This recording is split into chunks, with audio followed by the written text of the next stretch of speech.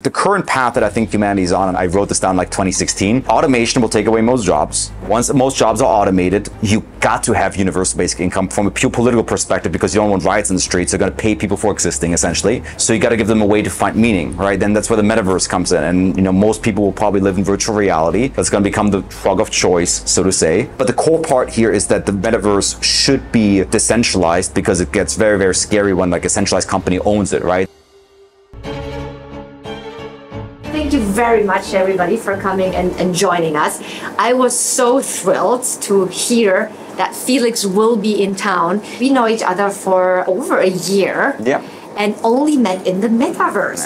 And so he came into town. I called up Thomas, and I know it's super last minute, but we have to take the opportunity to, have everybody come and join and listen to Felix. I put a lot of pressure on Felix and said, the YPO crowd really is looking for insights they cannot get anywhere else. And you can share without any worries of reassurance that this will not leave the room. So I just want to remind everybody that this event runs under forum confidentiality rules. I've been a futurist my whole life. When I was 8 years old, I would build robots. When I was 12, I would study AI through Ray Kurzweil's works, the singularities near, the age of spiritual machines, and so forth. And around 2012, I realized one of the best ways to deploy that passion and that skill set is through investing and trading. And so I've always been investing in futuristic technologies. And so in 2015, 16, I fell down the crypto rabbit hole, started one of the first crypto hedge funds that's been going on for 5 years now, which also I connect with FISA. And in 2020, I realized that the metaverse is probably one of the biggest opportunities of the next 10 years, which we'll discuss, because it's this perfect storm of Web3, AI, virtual reality, augmented reality, and really this next phase of the digital world, which we've been living through in the last 10 years, where we went from, even when I was a kid, an analog world playing outside, and now we're spending more than half our waking hours in the digital world, right? And so we've been focusing entirely on that for the last 2 years now with the Metaverse Fund, but also, crypto for six years now. And so excited to dive more into that tonight. To dial it back first, I had prepared a presentation, but I can do it purely verbally. I think the most important first thing to kind of wrap your head around is what the metaverse even means. We already have the internet, right? And the way I would frame it is that the metaverse itself, to use a normal term, is the digitally native world. Okay, now what does it mean, right? Native meaning that it can stand on its own legs. Meaning it's not an adjacent tool. It's not just something that enhances our physical experience, but rather it is a digital experience in and of itself. And especially when you look at your kids, there's been an interesting kind of trend where back in the day, kids would, let's say, when I was younger, we would use Facebook, for example, to connect with our friends to say, hey, let's meet up at your house. Let's meet up at my house, right? It was a form of communication for the physical world. Today, they don't even meet in person, but rather they might rather say, you stay at your house, I stay at my house, and we play Fortnite, we play some game, and their existence is completely in the digital world. And there's one question I always love to ask, which is, how much time do you spend online, whether that's on your phone, on your computer, on any sort of device? And I think I've asked this question at this point over 1,000 times, because I've done it seminars, and the average answer I get is about 8 hours. And that's actually with millennials or older. Gen Z will probably be a higher number. The second question I then ask is, well, how many hours do you sleep a day? And they probably say 7 or 8 hours. Well, so there's 24 hours in a day. We sleep 7 or 8. Let's keep it simple, say 8. You spend 8 online, which means you spend half your waking hours in the digital world.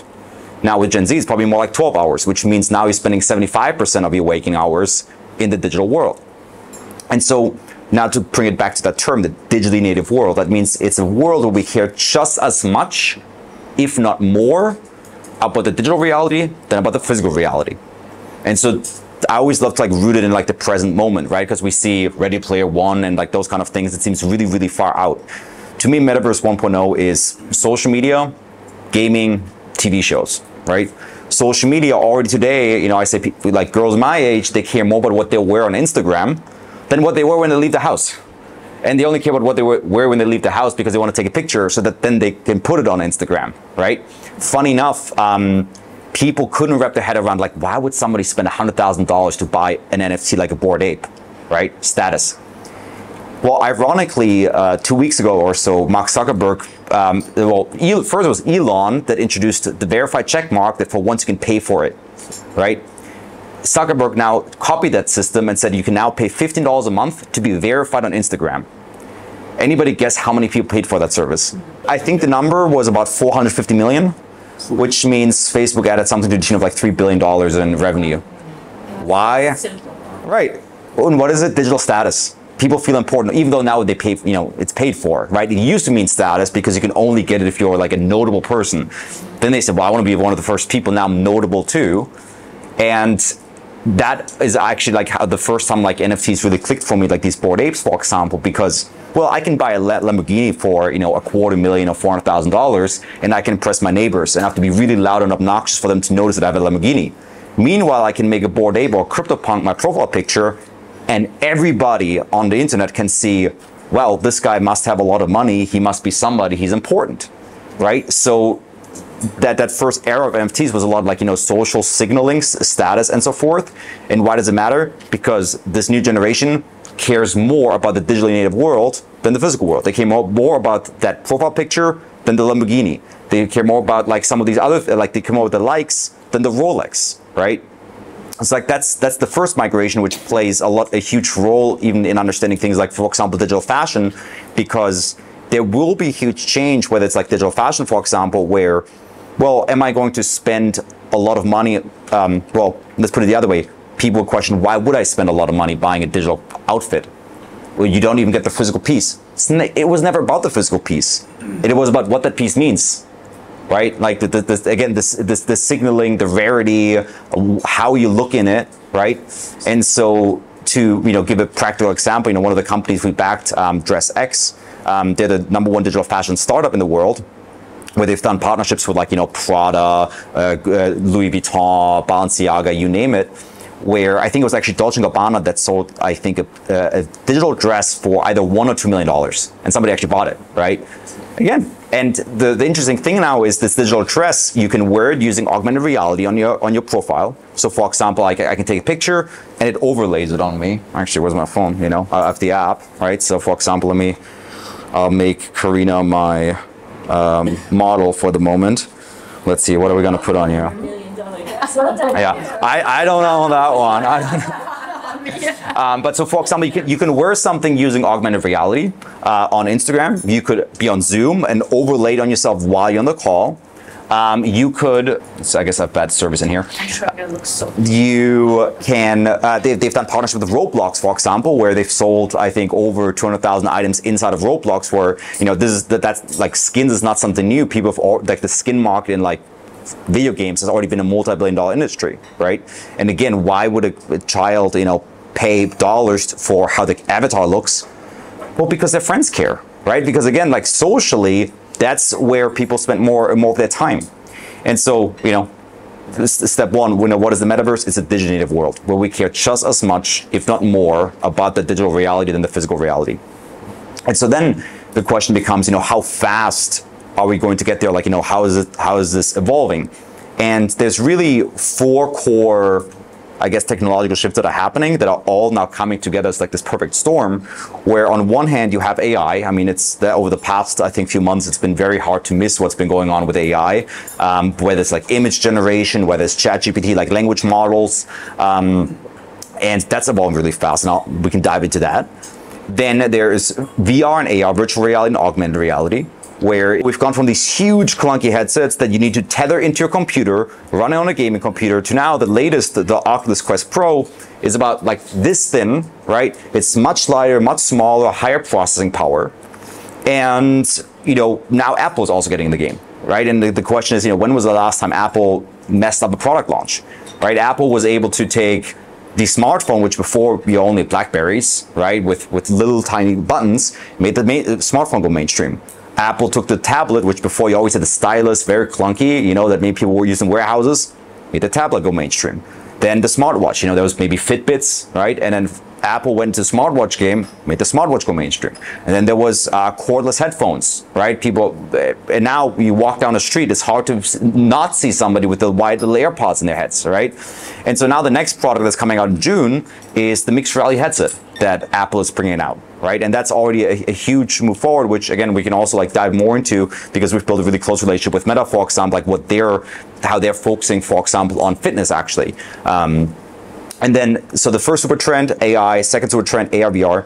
Third one is Web3, right? Because in the past, if you have a virtual world, it's always controlled by the game maker. Really, it was only games, right? Now, all of a sudden, you can have a world that governs itself. You can use crypto technologies like, for example, decentralized autonomous organizations, DAOs, where every player can have a vote and say, hey, this is how this world works, right? You can have an in-game economy that's powered by decentralized finance, by DeFi, where, you don't just wake up and, for example, funny enough, mini background story, the founder of Ethereum was motivated. Does anybody know why the founder of Ethereum started Ethereum? He was a big World of Warcraft player, and he had like a really rare sword. And one day, World of Warcraft deleted his rare sword, and he got really upset because, a centralized entity should never be able to destroy like this rare sword that he worked for. And so he created a decentralized system with Ethereum, right? And so now, whether it's decentralized finance, you can have fully flush markets for virtual world that, again, govern themselves. And now with NFTs, you can also prove provenance, have, rarity, and, actually prove ownership and transfer ownership across different worlds, right? I might have an item in one world, sell it to somebody else, they now own it, they can rent it out to somebody else and actually make money with it, and it becomes an actual item versus just like a little UI entry that can disappear, they can just mint more off, and that's happened many times where, game developers, because they see I can make more money, let's just create more of this rare item, and then the actual economy collapses. Funny enough, there was Amazon, when they launched their first massive multiplayer online game like 2 years ago or so, they had a bug in their economy, and I think within like the first week or so there was hyperinflation and the whole like in-game economy collapsed, right? So like those things do matter. But anyway, so to the super trends, with Web3, DAOs, DeFi, NFTs, this has all happened in the last 2 years or so. And then the fourth and last one is actually gaming, where just recently, like after many years now, Unreal Engine 5 came out, and I've got a video that I can later show where if you actually see what the graphics nowadays look like, it is insane. The video I have is actually less than 12 hours old, where you would think it's a video. Like you would think somebody filmed something, but in reality, it's a game. And so we've gotten to the point where the video games can now actually look like reality, where you can't even tell it. And so now if you stack all these together, it gets really, really exciting, because that's why I can like dive into each of them a little bit more. With AI, for example, we've come across companies tackling 4 different core things that really play into this. One is creating, like, I guess the core concept is creating scalable and ultra personalized content. So for example, I could type in, hey, create me a world that looks, create a city that maybe looks like a Barcelona, but it could be in Game of Thrones, right? That has like a medieval hint to it, but there's maybe relics from a future time, right? It can create that world for you, right? You can create AI-generated worlds and maps. Then, contextually, you could create non-player characters, and I have a video for that I could share later too, non-player characters, NPCs, that you can have infinite conversations with, right? Like already now you can talk to ChatGPT, but now take that, move it onto a virtual character that's not real, right? And you can talk to them and they reply contextually to what you said to them without it, because in the past, a developer would have to sit there and say, okay, first, there's 2 responses you can give. Based on those 2 responses, he'll say this thing, right? It's a pure like logic flow. If you say A, response B happens. Then you have option A, like D, E, F, and then you give one of them and then this happens.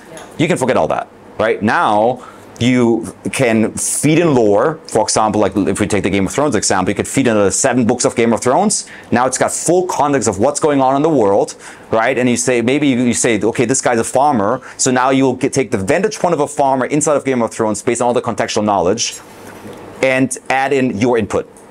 So you can say whatever you want to that farmer, and based on the context and on his position in that world, he will respond to you. And that becomes really fascinating. I had a call with Adam Draper from Boost VC where we discussed, currently in virtual reality, it's one human, right? Like I'm in VR chat, for example, and I talk to somebody and they talk to me. And the future is probably going to be this where you could say it's scary.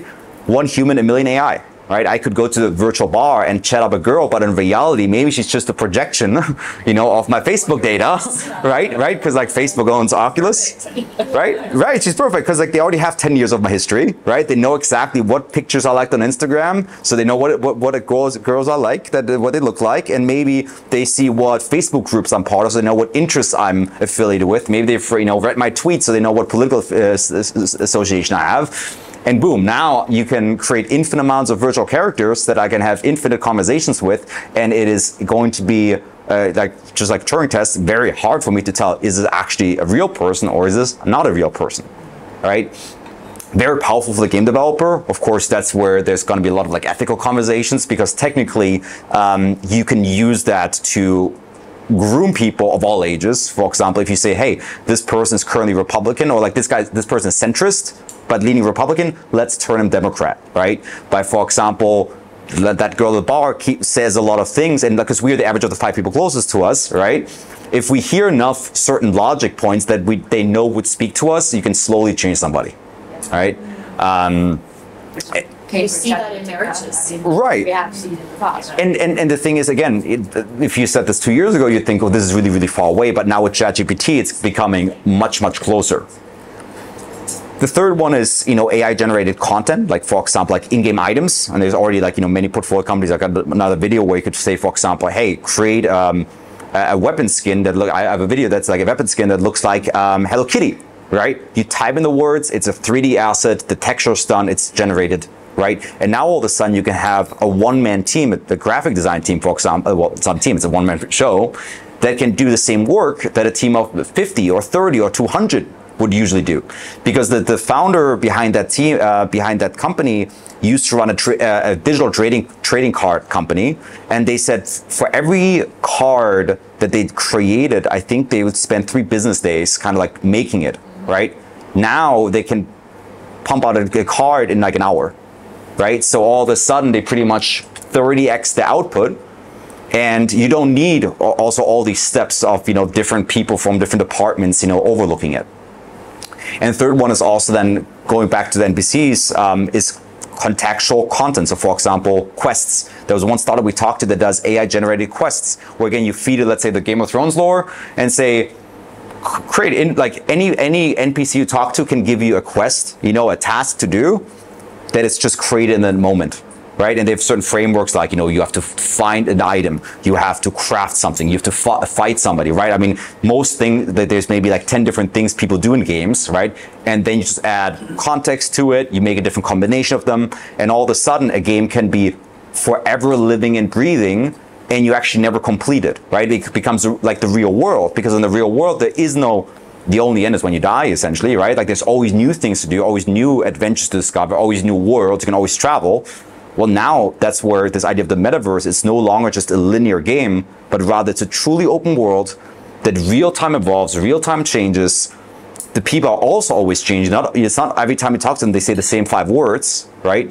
And now it becomes, again, so much closer to that vision of what people see in the metaverse. And the only difference now is that it's not a vision, but rather the tools are getting built real time, and they kind of already exist in a simple form. So that's kind of the AI angle, and how it plays into the metaverse.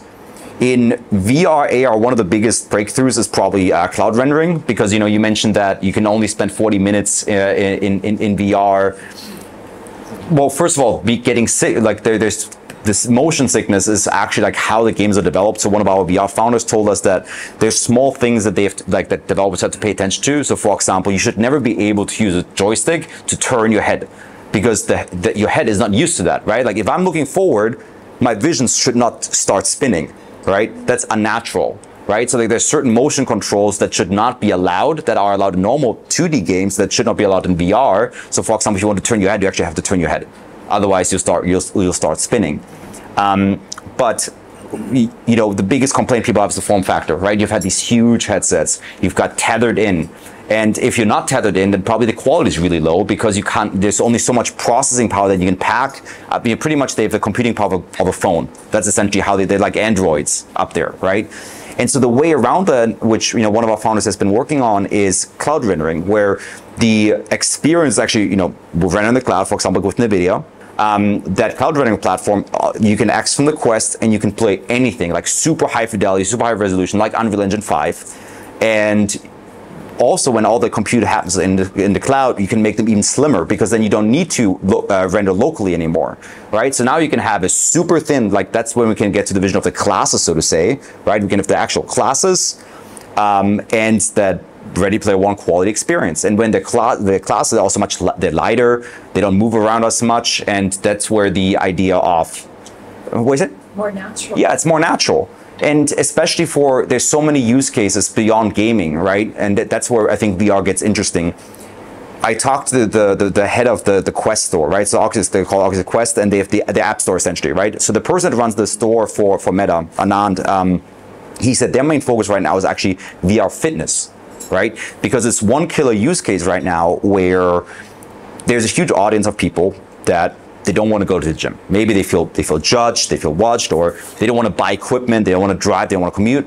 They want to, from the comfort of the home, pop on a headset, right, and be able to do different workouts. Whether that's a company called Supernatural that just got acquired by Meta for $500 million, where you can do, like, for example, a boxing workout in virtual reality, right? We looked at another company that does things like, for example, like virtual rowing, but you're rowing, but in a beautiful immersive environment where there's always something to look at and, little things to do. You can run, you can row, and so forth. And the crazy thing is there's currently still very little money in VR, but that company, for example, already has, I think, like $150,000 per month monthly recurring revenue. And the revenue is growing something like 30% month over month, because again, that's a very core use case where people are actually willing to pay, right? Kind of like back in the day with P90X, we had Insanity and those kind of like platforms where people like buy DVDs, put them in, and pay for subscriptions. Now it's VR, and also because it's so much more fun and so much more immersive. Where why does working out have to be pushing plates? Why does working out have to be like running on a treadmill when you could be in a gladiator arena, or you could be a Jedi, and like do really fun, cool things where you're dying to get back in there and do a workout, right? Because you said like you get tired too. I said this to you, one of the biggest VR VCs, Bitkraft, the founder is also German, and he said, one of the tricky things with VR is that usually gaming there's a German term for, only you're German, right? You're German, Austrian, right? So you get, yeah. But so he said the evil coalition where we didn't realize that we're both German. Yeah. I don't know how So he said in German, gaming is Spannung, aber auch Entspannung. So like it's a great wordplay. Pretty much he said it's excitement, but also relaxation. Except in German, it's like the same word, except you add 3 letters, right? And so most traditional gamers, it's just like relaxing. Like you sit down on the couch, you play. But in VR, I mean, it's a full-on workout. Like you're like a Navy SEAL. You're running around, ducking, jumping, right? And so that's not for everybody, of course, but that's where the fitness thing actually makes so much sense, right? Because now you can get a full workout and have an amazing time. And that's getting really pushed. And as the form factor gets smaller, it only makes it so much easier. And then other things, we're exploring, for example, like virtual events. So that, for example, you can attend a concert in virtual reality.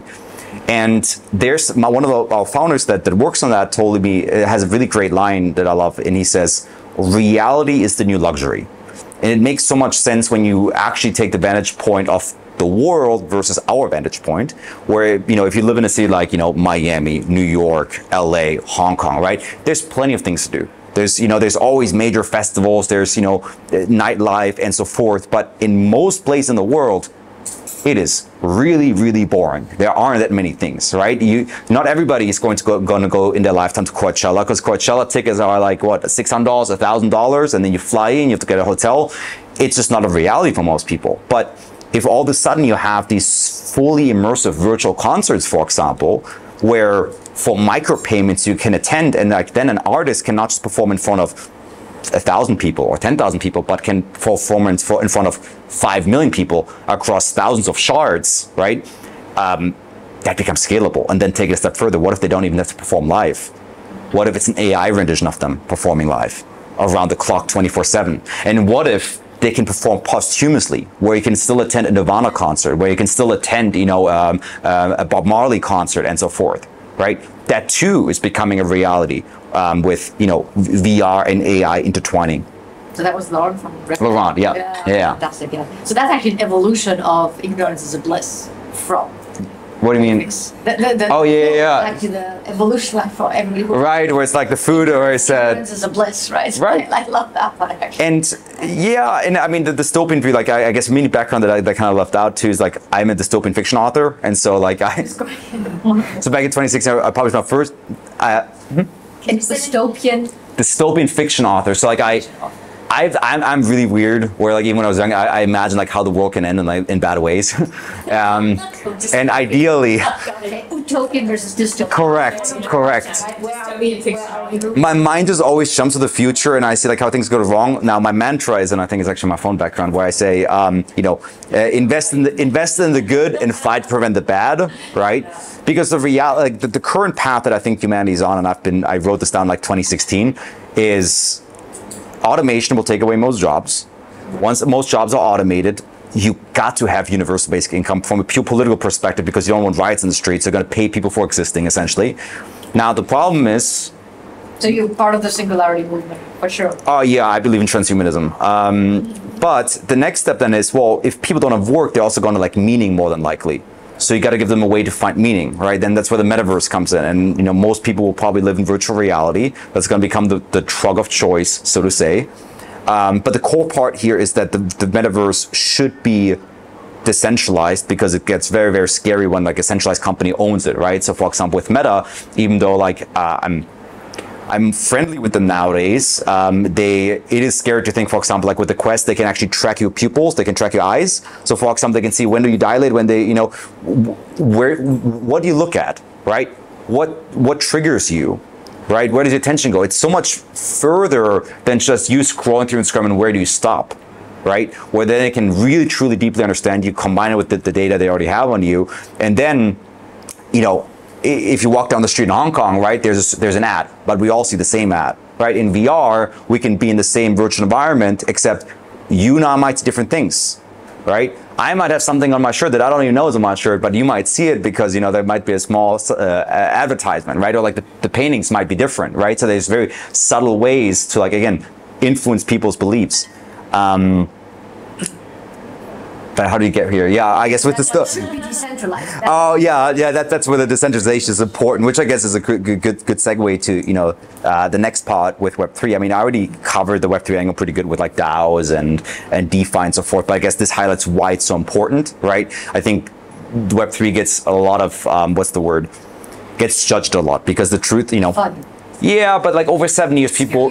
Scary and doubt spreading on, yes. Yeah, but like, over 7 years, the critics would say, like, what does crypto have to show? Right? Because it's not, people will look around and say, well, it's not like we're using Bitcoin 24/7. It's not like the average person uses DeFi. NFTs, that seemed like a hype. But the reality is, it's the underlying plumbing, the underlying infrastructure that is so important to make sure that we don't live in a Meta, meaning a Facebook-owned virtual world, right? Where, Google and so forth, because they also have so much data on us, where one time in 2018, Google has a link where you can actually download all the data they have on you. And so I think when I downloaded the data that they have on me, because it's tied to a Google account, right? It was about 2 terabyte. They have about 2 terabyte of data on me, where they actually even captured like the metadata, for example, like what advertisements since inception of my Gmail account have I ever clicked on, right? They track all of that. And I guess because of privacy disclosures, they have to maintain it, and then you're actually able to download it, which is very interesting to see like how much they have on you. And so that's where, Web3 is. Run that through ChatGPT. No, it will. I know. Of course. And I think that's. Who am I? ChatGPT, and you get an answer. I would, initially I was thinking it's like. FANG could initially I was thinking, because historically most big companies, if you can look at these graphs of how the top 10 companies by market cap, and let's say 40 years ago, are no longer the top 10 companies market cap today, and like they change almost every 3 decades. It's like a changing of the guard, right? But with FANG, the more I think about it, it's actually going to be really hard for them to be disrupted, because they've built such a massive data moat now, which combined with AI, nobody can copy, right? So the most valuable asset essentially in the age of AI is actually data that is not publicly available, because we can all have the same models, right? Because, for example, ChatGPT taps into everything that's public until 2021. What it doesn't have is private data. So for example, like all the data that Meta has, only Meta's AI can use, right? All the data Google has, only Google's AI can use. And so they will be way more nuanced and specialized. Or same way, like, let's say I have data on my business that nobody else has. Like I can train my language model locally to be specialized for my specific business, right? But so that data is a currency, and okay, who has the most data? Probably Google, probably Meta, right? And then what's called commercially, like commerce-wise, Amazon, of course, too, right? One of the biggest marketplaces. And so that's where, Web3 actually matters a lot. You might not see that much day to day yet, but you have to understand, like, it took so long to even build the rails. Like 3 years ago, you were not even able to do an on-chain swap, right? Like on-chain swaps, like DeFi is only really a thing since 2019, 2020. Multi-chain, being able to move money from one chain to another chain, happened in 2021, the first bridges, right? It's only so recent. And so that's what Web3 plays in, to actually make sure that, it's not a dystopia, but actually hopefully maybe a utopia, right? Because there's also a lot of opportunity comes to the virtual world, which we can discuss in a second.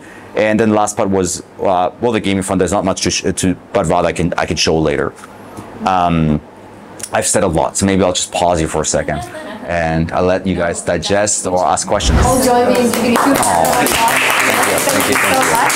And I think we do have a little token of appreciation. All right. There's